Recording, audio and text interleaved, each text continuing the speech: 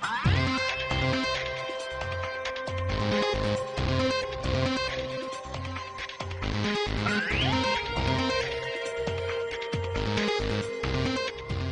right, you're looking at the AT3N7A-I motherboard. Check this thing out. It's absolutely tiny, and it is really cool. Probably the perfect motherboard for a home theater PC. And yes, perfect. I use the word perfect because it's basically what it is. It's mini-ITX, so I mean, obviously it's not a full-size motherboard. It's very small.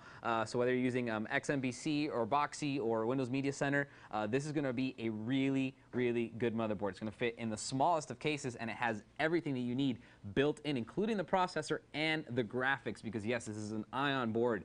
So not only does it have a Atom Intel N330 dual-core Atom processor that operates at 1.6 gigahertz, it also has the Ion package in here, which is basically a integrated embeddable graphics chip GPU that runs on the board. It's all integrated. You don't have to add a video card. You don't have to add the CPU. It's all in here. And the Ion board, if you don't know, will do full HD. As a matter of fact, it will actually simultaneously decode 2 Blu-ray discs at the same time to 2 different TVs. That's crazy. That's 2 1920 by 1080p signals going out to 2 televisions, and it'll decode them both. So that's very high bitrate video. That means that this is a very powerful little device. Now, let's go for a quick tour. Obviously, the CPU and the GPU are both underneath this heatsink right here. You have space right next door for 2 DIMM slots. This is actually going to hold up to 4 gigabytes of memory. It takes DDR2.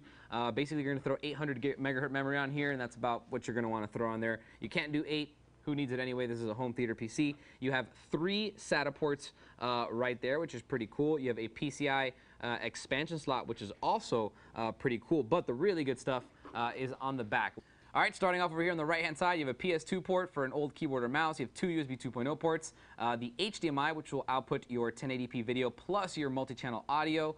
You have 2 types of SPDIF, both the coax analog and the optical digital, which is Toslink. Right above it, VGA port, 2 more USB 2.0 ports, as well as a eSATA in case you want to include an external hard drive in there.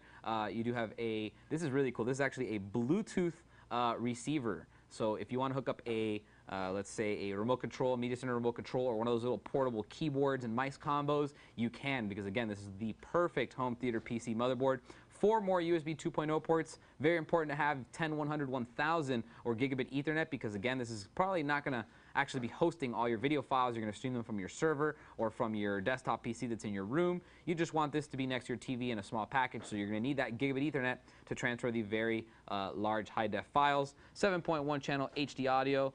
This is a fully featured back panel, ladies and gentlemen. That is incredible. Now, DirectX 10 support, obviously, through the Ion package. This is a motherboard, guys. If you want a home theater PC, it's going to have everything that you need built in. I mean, this is what you want. You can add a PCI Express tuner card, TV tuner card.